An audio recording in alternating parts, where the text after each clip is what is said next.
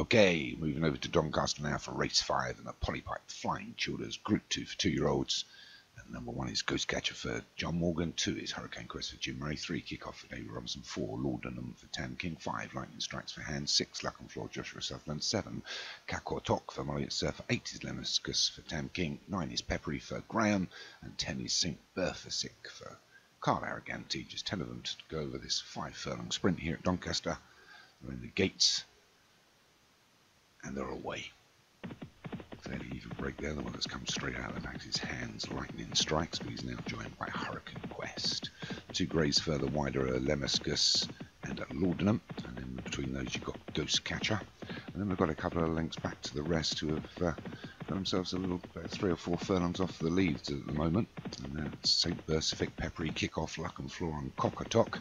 But up front it's Laudanum that just noses in front of Ghost Catcher and Lightning Strikes. Lightning Strikes comes back at them. We're inside the 2.5 now, and it's Lightning Strikes from Ghost Catcher in the centre of the course from Hurricane Quest.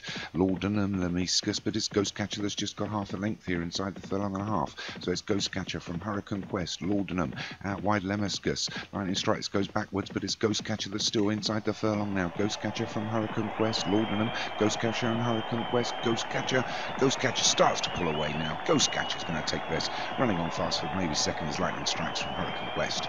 So a win there for John Morgan. His 2-year-olds are exceptional. Takes the Flying Childers with Ghost Catcher.